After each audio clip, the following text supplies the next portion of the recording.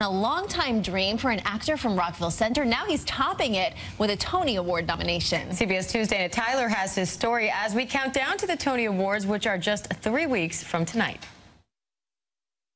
The first time that I'm in love with you.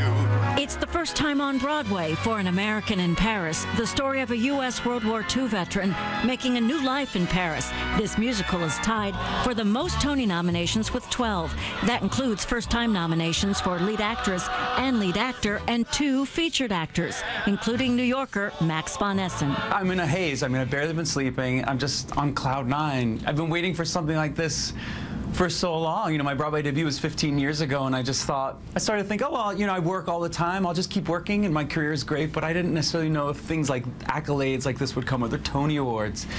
And I got a nomination. It was just surreal. Von Essen's first Broadway role was in what turned out to be a flop, Dance of the Vampires in 2002. Never deterred, there's never been a better fit. I got starlight, I got sweet dreams. Till An American in Paris. He plays Henri, the soldier's friend, in a lighthearted love triangle filled with George and Ira Gershwin songs and lots of dance. The musical is drawn from the 1951 Oscar-winning film, one of those big MGM movie musicals. It's the culmination of childhood dreams. You know, these are the kind of movies I would watch as a kid and watch Gene Kelly, Judy Garland, Leslie Caron.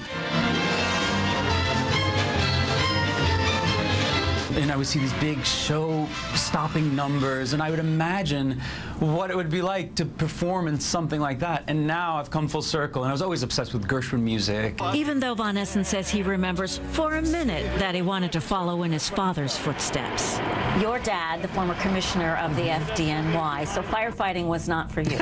I think maybe like 1 year when I was 8 years old, I thought, I'm going to be a firefighter, but that quickly passed. Once I discovered music and singing and acting, that was the end of that. He says on opening night, with all the excitement and critical acclaim, his parents were over the moon with happiness and his dad speechless. I could just tell it was that he was beaming with pride. The same thing I feel for him, so it was an amazing moment. It's emotional, isn't it? It is, because we're New Yorkers. I'm so unbelievably proud of him and the role he's played in New York and America, you know, during 9/11.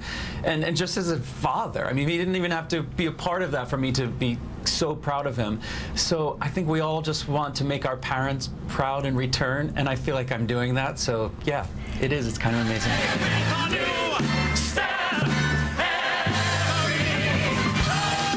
First-time Tony nominee Max von Essen living his Broadway dream.